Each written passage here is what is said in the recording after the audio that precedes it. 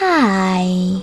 In front of me is Chuwi HiPad Max, and today I would like to show you how you can rename it. Firstly, you need to open Devices Settings and scroll all the way down to click on About Tablet section at the bottom.